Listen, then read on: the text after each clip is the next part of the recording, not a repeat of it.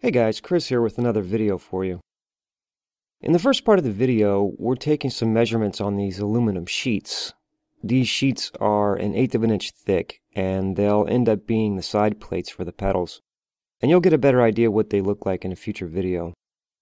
We took the sheets over to the bandsaw, and I noticed that the faster I fed the work, the better it would cut. So that's something I learned during this part of the build. In a minute or so, you'll see the milling process on the side plates after they've been measured and cut. I wanted to show you this milling process for two reasons.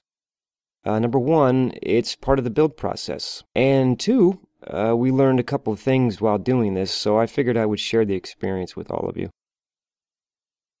Even though we were taking really shallow passes, probably about 5/1000ths or less per pass, we were still getting a rough cut.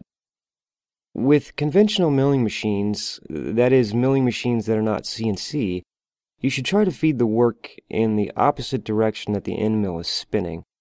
For example, you think about a car driving down the road and the tires are rotating with the ground plane. If you feed your work like this with a conventional milling machine, you might get some chatter, which can cause a not-so-smooth finish. Now, that all depends on RPMs and feed rates, and it also might depend on what type of end mill you're using. But generally, I believe it's better to run the end mill in the opposite direction that you're feeding the work. Think about a car moving forward, but the tires are going in reverse. That might help you to visualize what I'm talking about.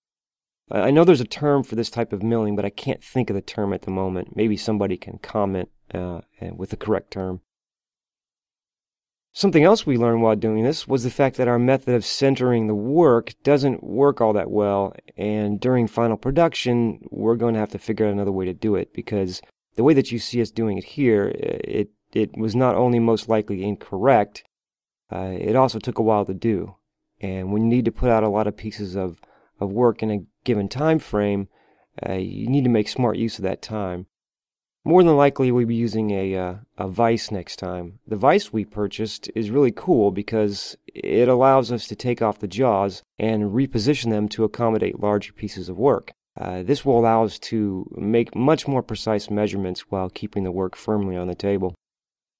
I wouldn't say that how we did it here was necessarily bad, but there's a much better way to do it, and you'll get to see that later. Even though we had a bit of a rough time with these sheets, I think this is a good thing, and I'll explain why.